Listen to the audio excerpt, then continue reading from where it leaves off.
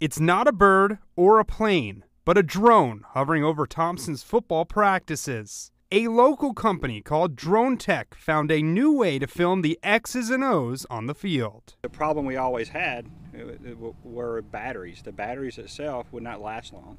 So we would have to land it, and they would last about 20-25 minutes. Michael Golden and his team had to find a fix to keep the drones in the air for continuous 4K footage for a full practice. Now we would miss shots, and so we decided, well, let's build a tethered drone that can stay up for 3 to 4 hours, and it would go through the full length of the game without having to change it out, so we wouldn't miss any shots at all.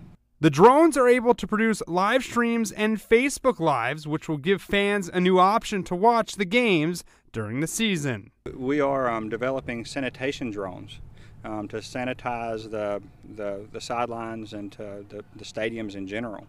The sanitation drones are still in the works and should be done before the start of the fall high school season. Ryan Hennessy, WVTM 13. You can track the coronavirus right on your smartphone with the WVTM.